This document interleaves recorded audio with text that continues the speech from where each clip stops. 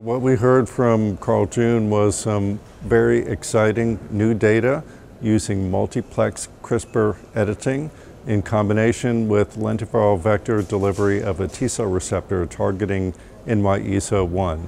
There were 3 patients treated, 2 with myeloma and 1 with sarcoma, and they had been refractory to all other available therapies, and each of them receiving multiple stem cell transplants.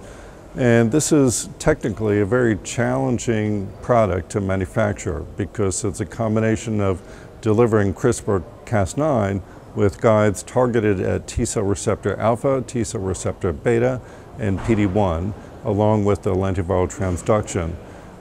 4 products were successfully manufactured, 3 patients received their products, and what was seen was the engraftment of the multiplex CRISPR-edited cells and persistence long-term, both in peripheral blood and in bone marrow in the case of the myeloma patients, and in a tumor biopsy in the case of the sarcoma patient.